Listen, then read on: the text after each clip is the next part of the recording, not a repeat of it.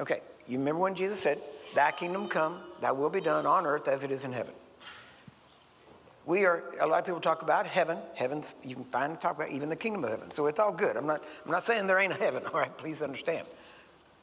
But a lot of people say, okay, when we get to heaven, okay, you can say that too. There's nothing wrong with saying that. Got no problem with that. But when we talk about faith, okay, heaven is the kingdom of God, right? God rules in heaven. Can we say that? And there's nobody else ruling there. Now, faith is living here like you're living there.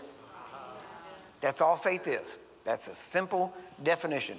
In other words, how will you live in heaven? You're going to live healed.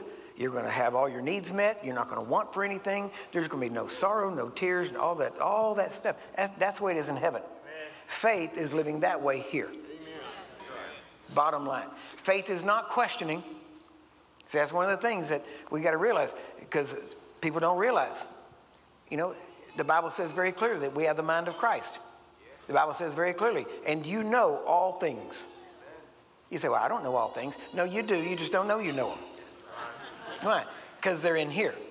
And you have not yet accessed that to bring it into having your mind renewed. Because to have your mind renewed, you have to have it renewed to the Word of God. When it's renewed to the Word of God, then everything of the mind of Christ starts to flow out, because you know the parameters, you know the principles, you know His thoughts, His logical process. Because spiritual logic is not natural logic.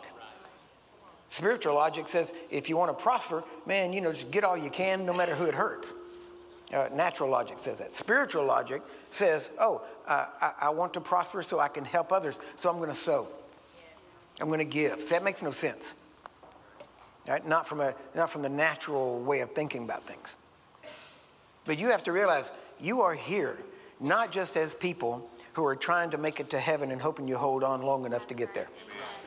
You are here as ambassadors. You are here as representatives of Jesus Christ. You are here in His stead.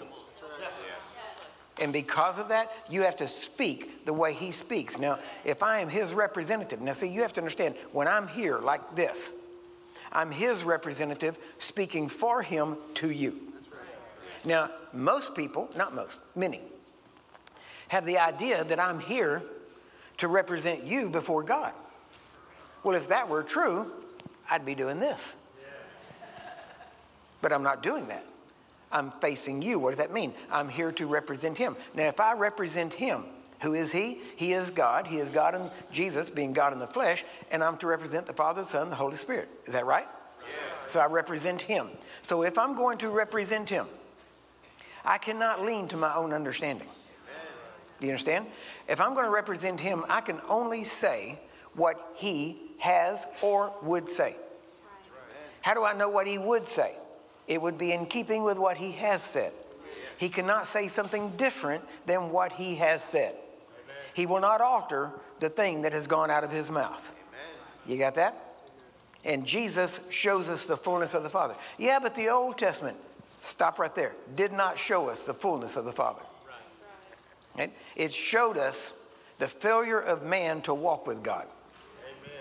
The New Testament shows us and gives us an example of the man Christ Jesus, who was divine in nature but laid down His divinity and His access to divinity so that He could show us what a man filled with the Spirit of God in right relationship with God could walk like and look like.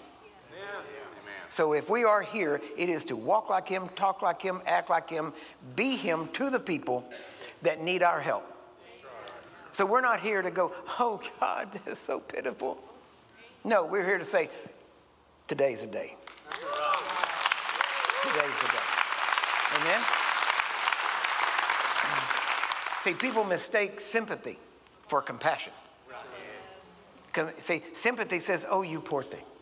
I wish there was something I could do. Compassion says, oh, you poor thing. Let me help. But you have to know that you can help. To know that, you have to know that you have the power to help. To have the power to help means that you have the Holy Spirit in you, because He is the power of the helper. And so He will help you in any situation there. So when you lay hands on the sick, He's helping by supplying the power and doing whatever. But you have to be the mouthpiece. And you have to set the standard. If you waver, he will waver. Why? Because he has to. He cannot go beyond what you will let him do through you.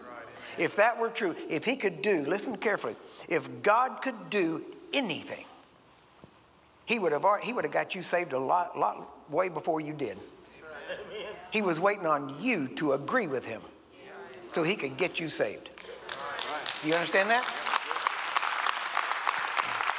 So we have to realize that we are here to represent him, to speak for him. That means that, as I said, I can only say what he has said.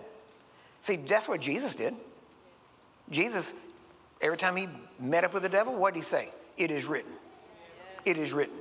You know why? Because he knew that word. See, we got too many people speaking for Jesus that don't know his word.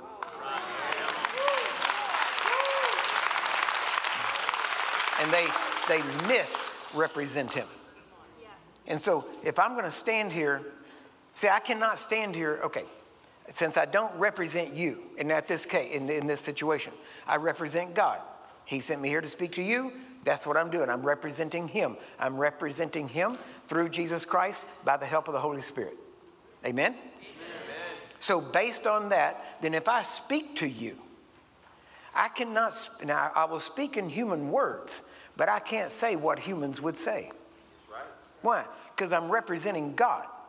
So I have to speak for God. So I can only say what God would say, which means you're not going to hear things that man would say. Does that make sense? So because I represent him, I can only say what he has said or would say or is in keeping with what he has said.